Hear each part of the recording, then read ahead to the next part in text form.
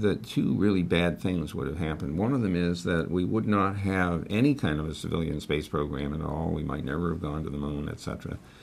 And worse, we might have militarized space. We might have vehicles up there carrying, nuclear payloads ready to drop on everybody's heads. And that would be worse than mutually assured, destruction, which was the policy during the Cold War. So Eisenhower, as I look back on it now, was incredibly insightful, I think, in recognizing the potential threat of moving down a purely military path. So when he created the Advanced Research Projects Agency in the wake of the Sputnik launch, I guess it started January of '58, but I don't remember the details. And at the time, I didn't know anything about it. I mean, DARPA was a thing that I'd never heard of until I actually went to work there, so to speak. But DARPA got started to get us into space.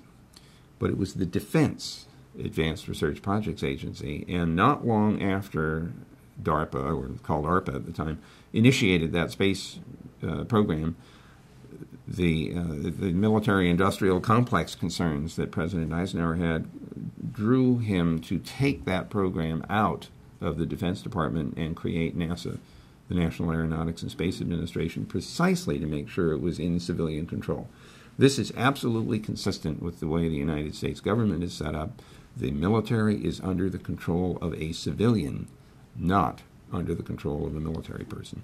After NASA was spun out of ARPA, there was a question, what should it do? ARPA was created in part to prevent another technological surprise from happening to the United States military. And so the idea behind ARPA was to explore high-risk, high-payoff technologies and possibilities to make sure we understood what could be done, what is doable, what threats might there be if somebody else did something if we didn't. In that general area, a man named J.C.R. Licklider at MIT was asked to create something called the Information Processing Techniques Office of ARPA. And he did this, I don't remember exactly when, it might be 1962, but my recollections here are not trustable. But he was actually a psychologist, not a computer scientist and not an electrical engineer. He was very interested in how computers could be used by people for non-numeric purposes. He understood that computers could be communication devices. He even wrote a famous memo to some of his colleagues suggesting that we should be connecting these computers together in some kind of a network, and he made jocular reference to his intergalactic network. Well, of course, there are now some, looking in perspective, there are some very important things going on today which are very relevant to what his rather overstatement about intergalactic communication.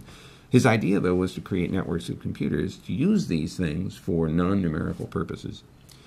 The ARPANET was the first such wide area network, and it was based on a concept called packet switching.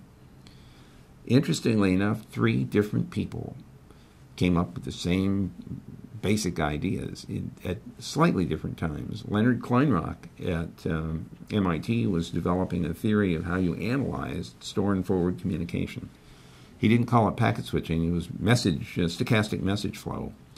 Paul Barron at Rand Corporation in 1962 came up with an idea for doing what he called message blocks, but it was packet switching, only he was trying to build a voice communication system that would be survivable in the face of a nuclear attack.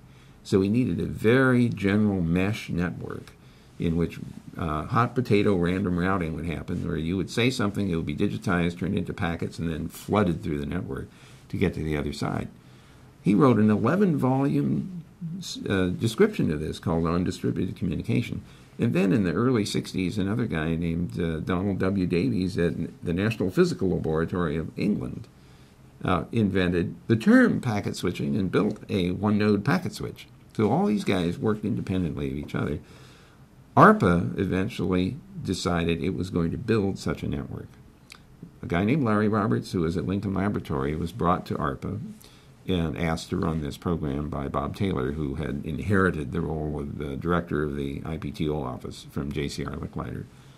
And Larry focused on what he called resource sharing, which is to try to get the computers that were used in the computer science departments that ARPA was sponsoring research at to link their computers together so they could share software and hardware. They couldn't afford to buy a new computer for every computer science department that they were supporting. So they said, why don't you share them? Why don't you take use other people's resources? So they built the ARPANET, and I was lucky enough to have a small part in the construction of that system. Actually, you need to step back for a second and understand something about the people who built the network, the ARPANET and the subsequent Internet. We were computer scientists. We were not communications engineers. We were mostly interested in software and programming and making computers do things. This is like creating a little universe of your own. The program is does whatever you tell it to do, mostly. I mean, sometimes you don't realize you told it to do something you didn't want it to do. That's called a bug. But the idea that you could create this little universe and do whatever you want to with it was very beguiling, which is why I got so interested in computers and programming. The idea that you could actually do something remotely was even more beguiling. I mean, you could make it, by doing something to this computer, you caused another computer thousands of miles away to do something. Wow, that's cool. And if you get a bunch of them working together to do something, that's even more cool. So the idea of building this network and being able to share resources and to interact with each other remotely and get programs to talk to each other was enormously fascinating. It was very exciting.